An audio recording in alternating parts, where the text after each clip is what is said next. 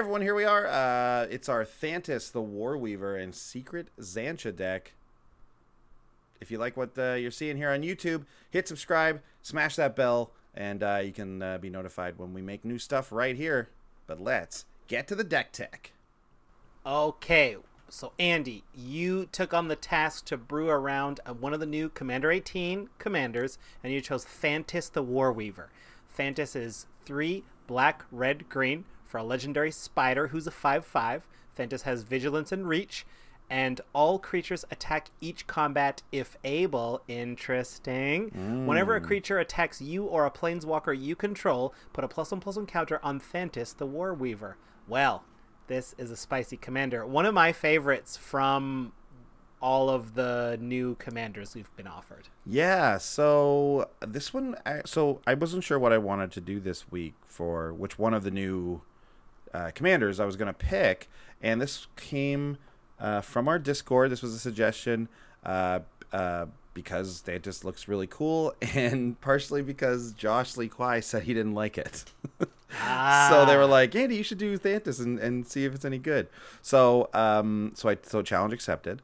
But also, not just, we don't do things just to spite our good friend Josh Lee Kwai on this show. In fact, quite the opposite. We do things because things are very cool. So Thantis is really, really cool. I also just think that. And we got a little secret Xantcha part of this too, because I was also thinking of brewing with Xantcha, and it just so happens that in these colors you can do a little bit of both. But Thantis is the commander here, and this is truly who we're building around. So we'll talk about Xantcha in a sec, but right now we're talking about Thantis the Warweaver. Yeah, so obviously we're talking Jund, we're talking messing with combat here, and we're talking big creatures. So there's a lot of different things happening in this deck, but they are really a lot of them centered around the combat step. So let's talk about what we want to do there. So Thantis is going to make everyone attack, all creatures, and that includes your own. But when people attack you, Thantis is going to be bigger. So that's a disincentive for people to attack you. People are not going to want to make your commander massive so that when you hit them, it just kills them in one shot. Right. That's definitely not something they want. So this deck is a weird thing because it straddles the line of sometimes we want people to attack us and sometimes we don't. Sometimes there are going to be things where you're like, ooh, if that attacks me, I'm going to die. Or I can't even block that. I have, you know what I mean? So so you get a little from column A, a little from column B. But I think it really all does come together to make a good deck. And it actually synergizes together, the not attacking and the attacking. It's really weird to say that, but it's true. So let's talk. I can't wait. Let's talk about some of the things that will be happy about our opponents attacking us, right? Things that will say, okay, great, our opponents attack us, this is going to be awesome. So first is actually a bit of a disincentive, but I think it's a pretty mild one, to be honest with you. So that's why I included it here right off the bat. Let's talk about Slumbering Dragon. Slumbering Dragon is 1 red. Sean, you featured this in a couple of your decks before. Yeah, I like this card a lot. Yeah, it's 1 red for a 3/3 dragon with flying. But it says Slumbering Dragon can't attack or block unless it has 5 or more +1/+1 counters on it. And then whenever a creature attacks you or a planeswalker you control, you put a +1/+1 counter on Slumbering Dragon. So while the reason I don't think it's like that big of a disincentive is because it's just kind of like a French vanilla creature, essentially, that's going to get a little bigger when things attack you. So I think if there's something big enough, they will just attack you. They won't really worry too much about this Slumbering Dragon that can't even attack or block yet. Now later it's going to become a problem, but I think at this it still stands that you will be very happy when your opponents attack you and you have a Slumbering Dragon out. That's fine. Right. It's like a little Thantis. It's like a little Thantis. I also like this include you've put in Trove of Temptation, 3 in a red for an enchantment. It's from Ixalan. I love this one. Each opponent must attack you or a planeswalker you control with at least 1 creature each combat if able. At the beginning of your end step, create a colorless treasure artifact token that taps and sacrifices itself for any mana of any color. So this is your ramp. Like this slowly ramps you up, and it makes people attack you with 1 creature. And if they have no good attacks, they're gonna send in their tiniest, mostly useless thing, and it will die at Thantis, or they just call your bluff and like, I'm going to send my biggest, most valuable thing in and hope that you think I have a trick and you won't block it or whatever. But either way, I mean, that's where Slumbering Dragon comes in. I love this card too, and I want to point out that all 3 cards we've talked about so far say attack you or a planeswalker you control. There's some older cards that affect combat that don't say or a planeswalker you control, and that is an important distinction because sometimes some cards let players attack your planeswalker and not attack you. Fortunately, we don't have planeswalkers in this deck, so that don't matter. It doesn't matter, yeah. If you do brew with a lot of planeswalkers, just it's important to like note that distinction. Yeah, and Thantis doesn't care if you, even if we did have a bunch of planeswalkers, like Thantis doesn't care. You can attack planeswalkers, he still gets the, or she rather, still gets the everything damage. Says Slumbering Dragon, Thantis, and Trove all say you are planeswalker you control. Yes, absolutely. Okay, yeah, and Trove is so great because it really truly does force at least one thing to attack. So your Thantis and your Slumbering Dragon will get a little bigger from there. What though is just an entire mechanic? Forget about these individual cards. There's an entire mechanic that will incentivize our opponents to attack us, and that is the Monarchy. Do we remember the Monarchy? Oh, I love it. Sean, you love the Monarchy. Why don't you read this one then, just as a tribute? This is Custodial Lich, 3 black for a zombie cleric who's 4/2. And like all of these cards that have the Monarchy on it, it says this. When Custodial Lich enters the battlefield, you become the Monarch. All these cards have a way for you to become the Monarch. And once the Monarch is in the game, it is in the game to stay forever. That's right. Whenever you become the Monarch, target player sacrifices a creature. That includes when it gets invented. And for those of you who have not played with the Monarchy before, someone can at the end of your turn during your like end step, you draw an extra card if you're the Monarch. That's huge. And people can steal the Monarchy from you if they play a card like this that just outright says it. But if they don't have those cards, they have to deal combat damage to you, which means they have to attack you and hit you or just leave you with the Monarchy. Exactly. And this is one of the creatures. There's a few more, although they're not all in this deck. But the Custodial Lich is one that actually cares about taking the Monarchy back as well, not just becoming the becoming the Monarchy, right? Or becoming the Monarch rather, not just keeping it. It actually cares about when you become the Monarch. So when you ever get it back, they got to sack it. Someone has to sack a creature, and that's probably going to happen a couple times. We've got some other Monarchy creatures in here. We got a Regal Behemoth, which I know is a big one amongst Commander players. That's the 6-mana 5/5 Trample, the big green one, and you become the Monarch when it enters. And as long as you're the Monarch, your lands tap for an additional mana of the color they would produce. And then you've got Skyline Despot, which is the other Monarch card we have in here. Actually, we have even another one, but I'll talk about it later. Skyline Despot's the 7-mana 5/5 dragon that flies. Same thing, enters, you become the Monarch, and then on your upkeep, this guy cares about keeping the Monarchy. On your upkeep, if you're the Monarch, you get a 5/5 red dragon creature token, which is very sweet. So this package of Monarchy cards is kind of like almost the engine, almost the heart of this deck, because it's going to incentivize your opponents to attack you, which will make your commander bigger, which is going to be one way to victory. But also, if they don't attack you, drawing extra cards is a great way to lead towards victory as well. So either way, you're going to be pretty happy with what the Monarchy brings to your game. And then, of course, you've got these additional abilities like tapping for more mana and making 5/5 dragons and stuff. You know what I predict? In a Thantis deck, everyone's attacking all the time, so most people will be largely tapped down creature-wise during their turn, or during other people's turns. So I don't think we'll keep the Monarchy very long. I think people are like, well, if I have to attack you, I'm going to send in everybody. Well, because Thantis only has Vigilance. Well, Thantis does have Vigilance, so that's one blocker. But if I can send 3 little dudes at you, 2 of them probably getting in, and then that means the person to my left has the Monarchy.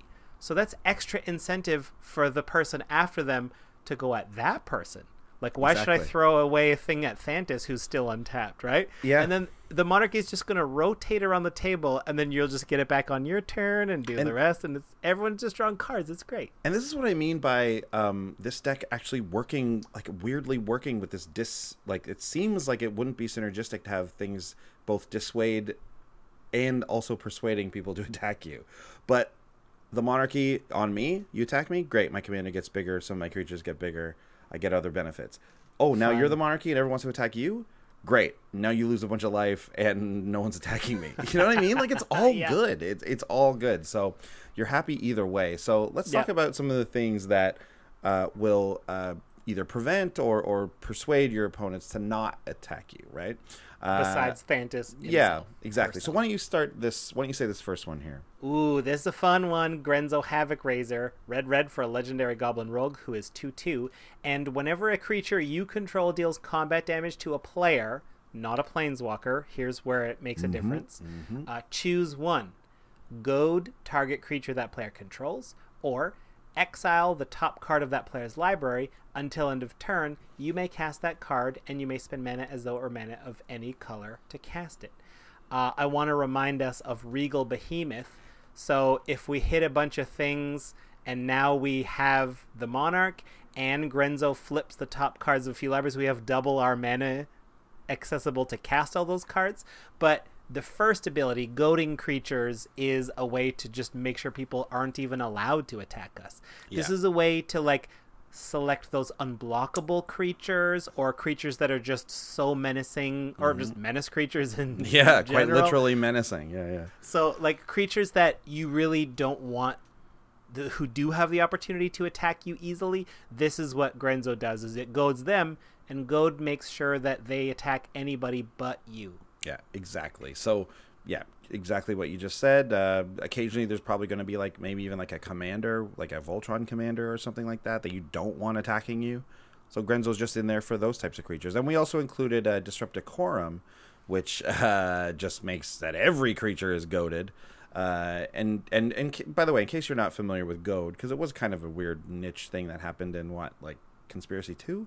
Yeah.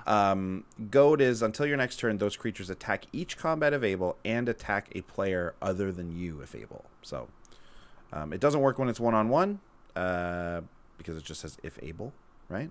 Yeah, when it's one-on-one, Goad they have to attack you. Yeah. The number one thing is attacking. The number two thing is any other player. Right. So 1v1 is not a big thing, but otherwise... yeah, it's really great, and this is a fun deck for it. So yeah, the mechanic of goad is pretty cool. Next we have there's a whole other version of this deck, I will say, that is based around defenders and walls, actually. And Sean, you told me about it, and I saw it kind of popping up on the internet a few times. I did not build that version of this deck, although I do think it is a very cool, very fun version. Go look it up if you haven't heard of it yet. But this is I would imagine this is one that they would use in that deck. It's a Hornet Nest. 2 and a green for an 0/2 insect creature with Defender. And it says, whenever Hornet Nest is dealt damage, put that many 1/1 green insect creature tokens with flying and death touch onto the battlefield. So obviously with Defender here, our Hornet Nest is not going to attack, and it will not be forced to attack. So we actually will have this as a blocker if they try to send in something huge, which hopefully they won't. In one way, because you kind of don't want your Hornet Nest to die, even though that's the whole point of it. Right. But if they do come in with something big, guess what? You're going to get 6-7 out of whatever 1/1 death touchers that are then going to be forced to attack next turn. So they're not great defenders like in this deck. However, but they're great to make Grenzo goad a bunch of things. Exactly. So they have other uses, and there even is a way to make them blockers, as we'll see later on in maybe a neat move. But yeah, Hornet Nest and Defenders in general are pretty interesting in this deck. And yeah, like I said, there's a whole other deck built around it. But in this one's a great one. Ooh, I want to talk about this card. I'm not sure if this is to persuade or to dissuade. This is another one of those middle ones, because we love it if they choose. Anyway, it's Kazul, Tyrant of the Cliffs. 3 red for a legendary Ogre Warrior. That Ogre is 5/4. And this says, whenever a creature an opponent controls attacks, if you're the defending player, create a 3/3 red ogre creature token unless that creature's controller pays 3 colorless, or generic, actually. So this is the thing where, like, it's not going to stop them from attacking outright, but there's a price to be paid, either to give you more creatures, which lets you attack next time more, or you can use those token creatures as blockers, chump blockers, or they're just forced to pay a whole bunch of mana and waste most of their turn doing this. It just makes sense to go attack someone else. Yeah. And the wording on this, if you're the defending player, even if they target your planeswalkers, you are still the defending player. So this one still protects planeswalkers. Right. It's just if you are being attacked. Like if you, if you have to defend, player. if you have to defend, that's you. Kazul's weird because this is definitely like, you know, look at all the stuff you're going to have to go through if you want to attack me. So you're probably just going to want to go attack someone else. But at the same time, we're pretty happy if people want to attack us and we have Kazul out, because either, we're wasting their mana, or we get a little creature chump blocker, or we can just save it. Like you said. Another one in the Defender realm is Corpse Blockade, and actually works quite well with Kazul, especially if they choose to let us have those tokens. Corpse Blockade is 2 and a black for a 1/4 Defender that says sacrifice another creature, and Corpse Blockade gains Death Touch until end of turn. So we always know it's nice to have sack outlets, right? And free sack outlets are the best. Well, this is that. And it's also a big... It definitely repels attackers. This thing's going to get Death Touch. All we have to do is sack one of our tokens. Maybe we sack just a creature that isn't really attacking profitably anymore, or something like that. So this is like a card that I've had in the back of my head for a lot of decks, because I'd love a free sack outlet. I love a 1 powered Death Toucher. I think the Defender thing is the only thing that ever kept it out of my decks previously, but I love this card actually. It's a common from Gatewatch. But I think this this does a good amount of work in Commander. Yeah. Yeah. Death touch, and the fact that it's a Defender means it's always up. Yeah, this is great. This is another great way to tell people attack someone else. Absolutely. Our next thing we're going to talk about here is so we've got people that are not going to attack us now. We've got some things up. The reasoning for making them attack is obviously we want those other players to lose life, and therefore we will win. But we can also throw down a couple of these cards and have some big payoffs here. Sean, why don't you read this one? Ooh, Curse of Opulence. And the next one too, by the way. Sure, a couple of curses. Yeah. Curse of Opulence is a single red. In both of these cases, we're going to enchant a player, and whenever anyone attacks that player, me, the controller of the enchantment, will get one of the effects, and the person attacking them will get the effect. So there is some people who will curse yourself, because it's just like, well, if you're going to attack me, because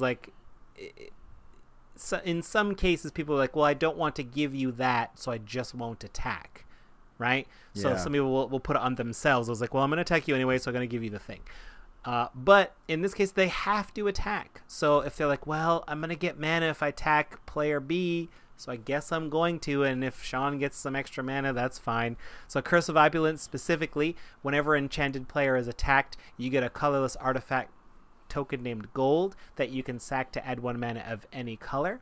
And Curse of Disturbance is 2 and a black, and whenever enchanted player is attacked, you get to make a 2/2 black zombie, and so does the person attacking them. Yeah, these cards are weird. You know, I have managed to finally play with one of these. I included a Curse of Opulence in one of my decks, and I got to be honest, I wasn't pleased. So I played Curse of Opulence pretty early. I needed it for mana ramp and fixing, actually. So I was like, oh great, this is perfect. This counts as both of those things, temporary ramp and some fixing. So I played it on a player that was I knew was a player that was going to be a threat. So I knew, I was like, people will definitely attack this person. If not right away, they'll definitely this will at least incentivize them to attack as soon as possible. And it just had that opposite effect. People didn't care about that gold token at all. And they did not want to give me that gold token because they could see I was struggling with mana. So I was like, oh man, that's okay. So this is not necessarily as good as I thought it was going to be. In this deck, however, it is a little bit different because, first of all, you have to attack. And second of all, this now has 2 modes. You can put it on yourself, like you said, and people will be like, well, I'm just giving him gold now. So here's the thing. So what we want to avoid, here's the logic that I have heard for this situation. I'm gonna put it on, let's say I'll put it on Butler. But now people don't attack Butler because they don't want to give me mana and get themselves mana, so they'll just attack me instead, right? So in a normal game, you might put it on yourself, so people are like, well, I mean, if you attack me, you give me something. I know you get it too, and does that incentivize you to attack me more? Maybe. But by putting it on a third player, you actually protect that third player more than you want. Yeah, and that's what happened to me in that situation. So in this deck, I think you're going to get away with putting it on the third player a little more often. And, of course. But there is also lots of times where you want to put it on yourself to A, get the tokens, and to B, get the attacks in on you. But again, if they don't want to attack you because you put it on yourself, that's fine too. Yeah. Like, that's also pretty okay because they have to attack someone, right? If people don't want to attack you. So like, you both do and don't want them to attack you. It's incredible how that somehow synergizes together, 2 exact opposite things. Yeah. Right. Okay. And yeah, Curse of Disturbance is cool because you'll get more attackers out that way. We'll get more zombies and stuff. There's a green one that I didn't include, but it might be correct to put it in as well. What's the green one? I like these ones. They let you untap all non-land permanents. Oh, you don't want that because you don't want them to. Yeah, I don't think you don't want them to get vigilance. Exactly. I don't want my opponents to get vigilance, and so yeah, I didn't. But like, it gives it to you more. You know what I mean? Anyways, I decided not to include it though. Great. Okay. Well, let's. So those are the tenets of the deck. Those are the things we want to talk about: attacking me, not attacking me, attacking other people. But included in this deck, there are a few more neat moves. Working on a neat move. So first neat move of the deck looks like this. It's called Might Makes Right. Might Makes Right is 5 and a red for an enchantment that says at the beginning of combat on your turn, if you control each creature on the battlefield with the greatest power, gain control of target creature an opponent controls until end of turn. Untap that creature. It gains haste until end of turn. So it's a threat and effect that is in an enchantment form, which is cool. Now, we've got some real big creatures in this deck, so I actually think it's going to be pretty easy to do this, especially with Thantis possibly getting very big as well, right? So those things are synergizing nicely. Might Makes Right is great, but really the reason and of course we'll get to take your opponent's best creature and we'll attack with it. It'll be great. But the best thing about Might Makes Right, and I think there's like 2 other threat and effects in this deck, is that we also have Xantcha. Ooh, we have not talked about Secret Xantcha yet. We have not talked about Secret Xantcha, so let's read Xantcha real quick because this is important. So Xantcha is 1 black-red for Xantcha Sleeper Agent, 1 black-red, legendary minion, 5/5. She's from the new Commander product from this deck too as well, the Jund deck. As Xantcha Sleeper Agent enters the battlefield, an opponent of your choice gains control of it. Xantcha attacks each combat if able and can't attack its owner or planeswalkers its owner controls.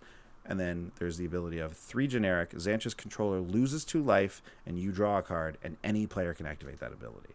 So in our set review, we talked about Xantcha, and we talked about Assault Suit. And then someone very correctly pointed out in our Discord, or maybe it was in a comment, I think, on YouTube, that you won't get any chance to put Assault Suit on Xantcha. Because the second she doesn't even enter, like, as she enters the battlefield, an opponent of your choice gains control of it. So like there's no point where you have her on your side of the battlefield. Yeah. So putting Assault Suit on Xantcha is very good though.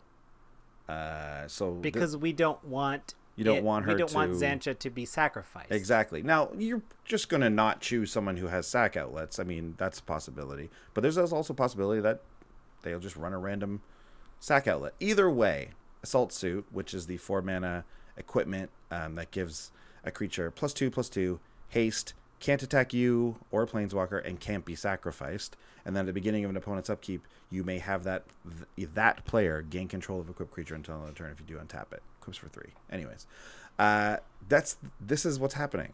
Might makes right. Grabs the Xantcha that you cast on and gave to someone else, so that you can not only attack with it, but put an assault suit on it and then pass it off for the rest of the game. So so not only is Might makes right just good in the deck because we'll grab some big creatures and we'll attack with them and everything, but when we get Xantcha out, which we have a couple of cards that are going to find Xantcha, going to tutor her up, we'll be able to actually maybe throw an equipment on her or something like that belongs to us, which is sneaky.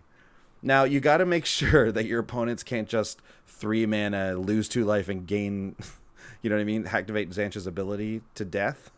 You know what I mean? Oh, like while you grab her? I briefly have control of her? Yeah, no. Yeah. But I'm sure you can time that out so that, that's not going to be a big deal.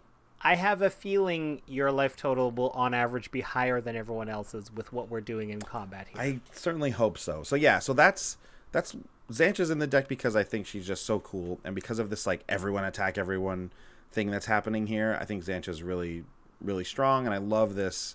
I love her ability of just, like, everyone gets to draw cards and kill this poor sap who has to have her on their side. It's the best. Yeah, it's really cool. So you got another package of neat moves here.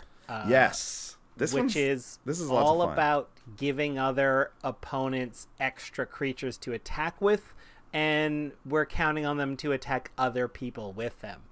Yeah, or, I mean, again, maybe it's us. Who cares? These are the hunted creatures. And these are, I think I've been kind of not really paying too much attention to these creatures, but they're really solid in certain situations and in certain decks. So we have Hunted Dragon, we have Hunted Horror, and we have Hunted Troll. So we have all the Jund colors here. Basically what they all do is they're like overstated creatures for their cost, but they'll give a target opponent like some way of blocking them really effectively. So for example, Hunted Dragon is a 5 mana 6/6 dragon with flying and haste, which is like, that's a crazy rate for that. However, you also have to give, when Hunted Dragon enters the battlefield, target opponent creates 3 2/2 white knight creature tokens with first strike. And actually, you know what? Hunted Dragon's kind of a bad example because those knights can't block this dragon because they don't have flying. But like the one that, like, Hunted Horror is like a 7/7 with trample, and it gives someone 2 3/3 green centaurs, so that they can sort of block that have protection from black. Oh yeah, they do, absolutely. And Hunted Troll, for example, which is an 8/4, and it gives an opponent 4 1/1 blue fairy creature tokens. So like it gives them blockers, but like they're not the best blockers. You know what I mean? Like they're not great. So, but we're happy to give our opponents creatures. Hunted Troll also regenerates just for a green. That's true. That is very true. And like I said, Hunted Horror is a 7/7 with trample. So these are like overstated huge creatures that we're going to be casting here, and we're happy to give our opponents creatures in this deck. And I think the underrated thing about, at least in our meta, for the Hunted cycle, is that in a 1v1 game, it sucks to give your opponent creatures. But in a multiplayer game, those creatures could very well attack a mutual opponent of them. So absolutely. like, if you're behind, these hunted creatures are actually really good. Because you can give it to another player who's not the player in the lead, obviously, and then now you both have more of a presence to come back in the game. Yeah, I really do think they're a bit situational, but I think they're pretty solid. Okay, and so this next neat move you're gonna have to explain to me. Okay. So this neat move is Hunted Wumpus, 3 and a green for a 6/6 beast. That's okay, but it says when Hunted Wumpus enters the battlefield, each other player may put a creature card from their hand onto the battlefield. Andy, there's very big creatures in people's hands in this game. Yes, there are. And I honestly, I've seen this card before, and I'm always like, oof, that's not worth it.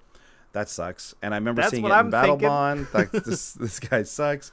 And I only did find it because I was looking for the hunted creatures, right? So I'm looking for Hunted Dragon, Hunted Horror. And I find Hunted Wumpus as well. And I'm like, you know what?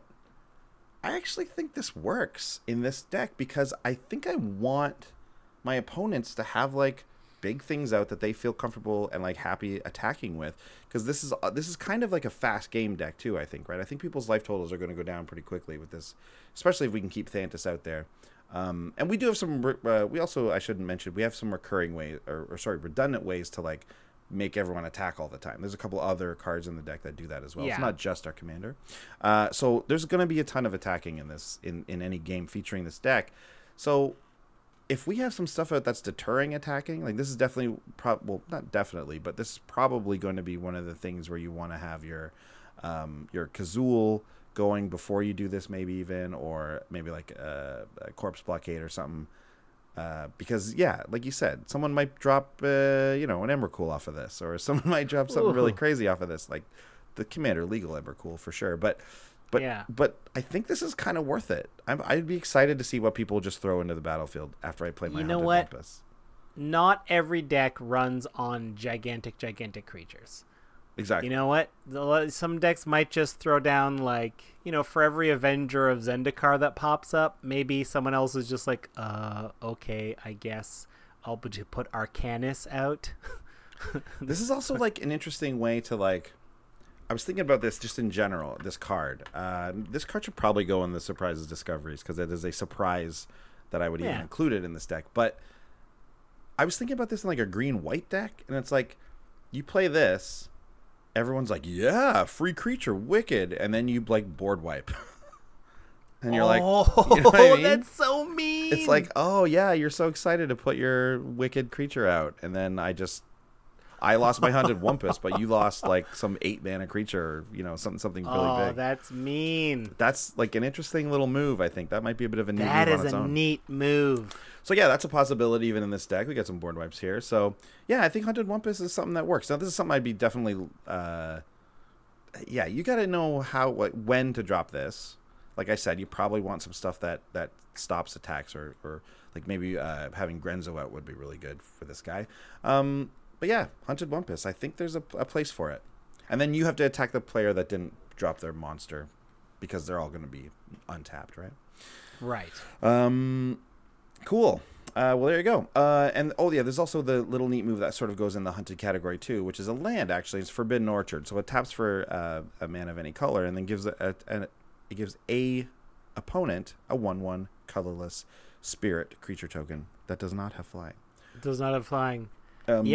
This is obviously good in the deck, right? Yep. Like, we don't care if our opponents get little 1/1s here or there. Not at all. But please attack away with those 1/1s. Yeah. Cool. This is a super neat move that you told me about before we started recording. This is Zathrid Gorgon, 5 and a black. It's 3/6. It has Death Touch, and 2 and a black. Tap Zathrid Gorgon. Put a petrification counter on target creature. It gains Defender and becomes a colorless artifact in addition to its other types. Its activated abilities can't be activated. So this is a genius way of, like, if there's a creature like, I can't afford to attack with this, I need to leave this back, or I don't want to just attack nothing. This is an emergency way to just save one of your creatures. Save one of your creatures.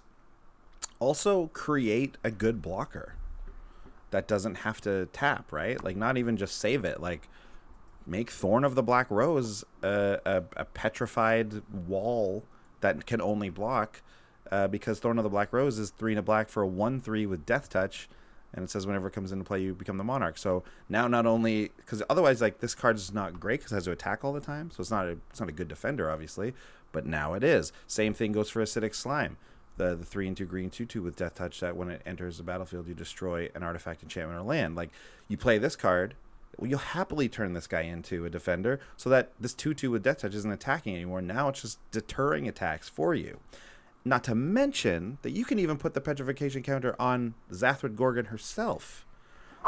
Now, you don't want to do that right away. You probably want to wait and see what's going on with the board a little bit, because there's also the ability that when you petrify the creature, when you put the counter on it, it stops activated ability. So you won't be able to do her thing anymore, but it's not necessarily an incorrect move to keep a 3/6 Death Toucher on the board that now is a wall, so that it doesn't have to attack because of Thantis' ability. So I think this is like an amazing card in this deck. It's really cool.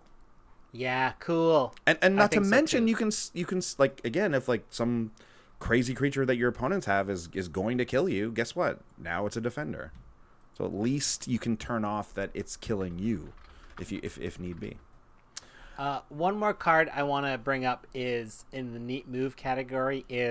This is one of the new commander cards that came with the deck, and although it has landfall, I don't think it's meant for the land-based version of this deck. It is meant for this version of the deck. It's Nesting Dragon. 3 red for a dragon with 5/4 and flying, but it's got landfall. Whenever a land enters the battlefield under your control, you create a dragon egg, which is a 0/2 with defender. That's the perfect kind of chump blocks, right? If people decide to come in. But then, when that creature dies, you get a 2/2 red dragon creature with flying, and red, it gets +1/+0 till end of turn. Fire breathing. So not only do you have free chump blockers by playing lands, but that turns them into threats that you will then turn on your opponents again. So it's even better incentive that just keeps piling up to not attack you. And it's wrath protection. If they do wrath the board, all those eggs become dragons. Yep, I love Nesting Dragons. It's one of the more fun cards from the new Commander set for sure. Yeah. Okay, we are now into the surprise and discovery section, and while a couple of these have been surprises and/or discoveries, this is the discovery that I went specifically looking for. One great thing about this deck would be if all of our creatures could have vigilance. Well, there's not that many ways in these colors to just give all your creatures vigilance, sadly. But Sight of the Scale Lords is one sort of way to do it. So Sight of the Scale Lords is 4 and a green for an enchantment that says at the beginning of combat on your turn, creatures you control with toughness 4 or greater, which is the majority of the creatures in this deck. Not all of them, but it's definitely the vast majority. They get +2/+2 and gain vigilance until end of turn. So your creatures actually even get bigger for the combat. They get vigilance, which is key. And then, yeah, you can attack where you want. But now you've also got blockers, which is unique to you, ideally, because your other creatures, your other players, your opponents, they won't have that. Akroma's Memorial gives everything vigilance as well, but that card's $20. And then there's like another artifact that does it. Trumpet. Oh, Angel's Trumpet? Something like that. But that's like, that makes everything have vigilance. We don't want our opponents to have vigilance, so that was out right away as well. So, Sight of the Scale Lords is actually a really good card in this deck, I think. Wait, can I make a case for Angel's Trumpet for a sec? Sure. But Angel's Trumpet is something that like is incentivizing people to attack, but we already force them to attack all the time.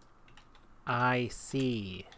So but if we're in a position where, yeah, I guess we don't want to give our opponents the choice. So what Angel's Trumpet says is it gives everyone vigilance across the board, but at the beginning of each player's end step, you tap all untapped creatures that did not attack this turn, and Angel's Trumpet deals the damage to them for each creature that way. So, but like, yeah, everything has to attack though, so everything will get vigilance, essentially. Yeah, and then they'll be up, and then they won't do anything. Yep, like you know what? My bad. I thought it worked, but it didn't. No, yeah. No, you got it.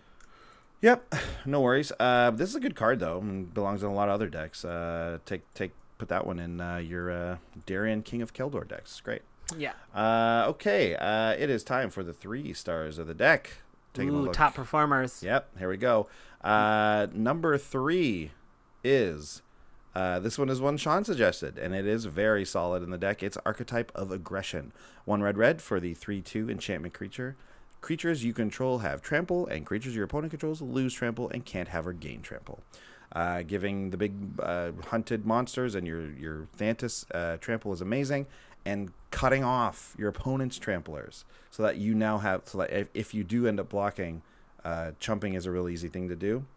Is just fantastic. This card's amazing. Does a ton of work in this deck. Star number 2, Loxodon Warhammer, 3 generic for an piece of equipment. It also gives its equipped creature lifelink and trample, and +3/+0, not to mention that. It equips for 3. This is almost a commander staple if you're like a big attacky deck, because that life swing, put this on Thantis. Now it's got vigilance, reach, trample, and lifelink. Yeah. And we got like keyword soup going on over here. It's great. Absolutely. And this, you know what, this also another thing is like, if you've taken a bunch of damage because people attacked you and you weren't able to block, or you weren't able to get any of your stuff out there, Warhammer is just going to gain you a bunch of life, get you right back in it.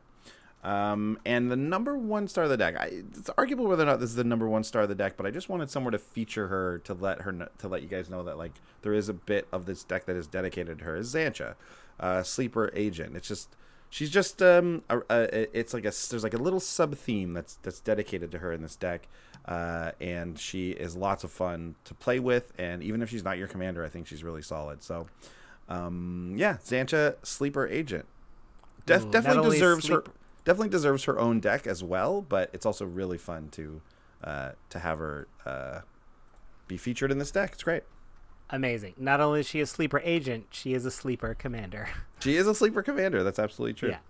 Yeah. Shall we do a budget report? Yes, let's please do it. Beep, beep, beep, beep, beep, beep. It's back. Beep, beep, beep, beep, it's back. Beep, beep, beep, beep. This is where we take all the cards and tell you what it's worth and tell you the most expensive cards.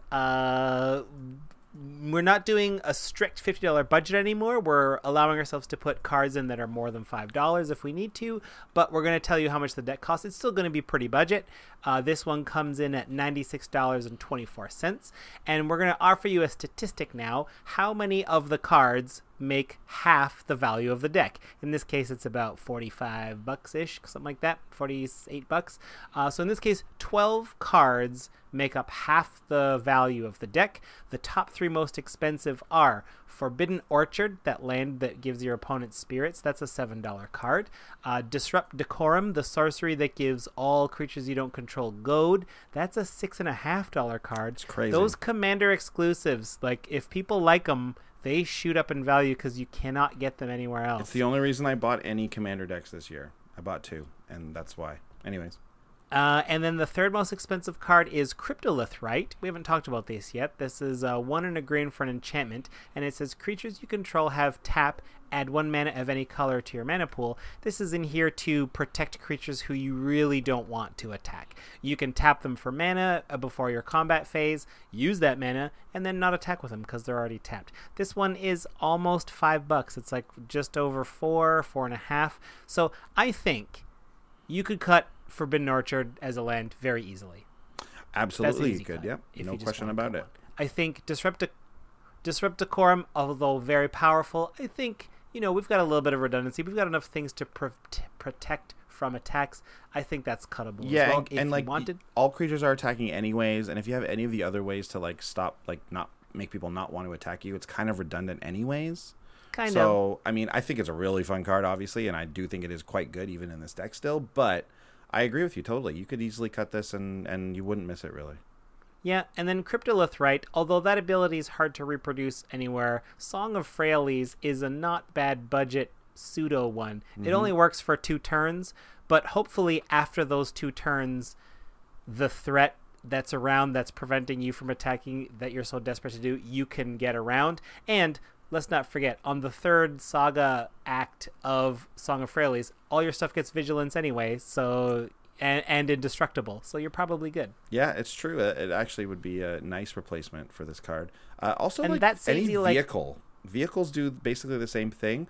Ideally, you probably want one that has like flying, so that because if you go to crew before your attack phase to save whatever creatures you don't want attacking, that they will crew the vehicle and the vehicle will have to attack because it is now a creature, right? So ideally you'd get something that's like evasive in some way. Yeah, cool, very cool. Yeah, man. I gotta say I wasn't sure what this deck was going to turn out like, but now I think I want it. Like I was looking at one of these Jund commanders. I don't have a Jund deck yet, so I'm possibly looking at one of these guys, and Thantis is looking like it's a lot of fun. I don't have a deck that incentivizes a lot of attacks right now, and I think it's something that I'd like to get. So, well, I have an Okagachi 5-color deck that does a similar thing. I featured it on this podcast a number of episodes ago, and it will be benefiting from a few cards from this set. Yeah. And this episode has enlightened me. I'm going to tune it up because of this episode. Do you think you might throw a Hunted Wumpus in there? I think I might.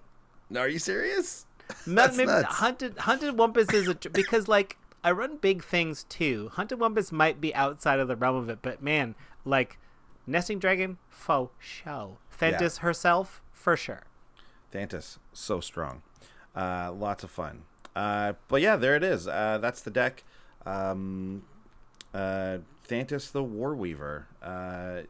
I gotta say, quickly before we log off here, that like I know I give this Jund deck a hard time because it's supposed to be about lands, and then I wasn't so happy with most of the reprints. But like the original commander cards that are in this set are like so many of them are really cool. So, you know, Thantis falls in that realm for sure, and I do love the commanders they've come up with. So yeah, I will say thanks, great Wizards. job on that, definitely. Okay, well, yeah, that's the show this week. Nothing. Yeah. Goodbye. Goodbye.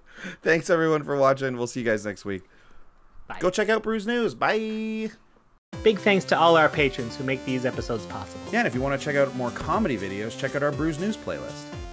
Make sure you follow us on Twitch TV to see when we play live. If you want to chat with us, head over to Twitter. We're at Commanders Brew. And please hit subscribe to ding the bell and find out when we got new stuff coming out. See you next time. Bye.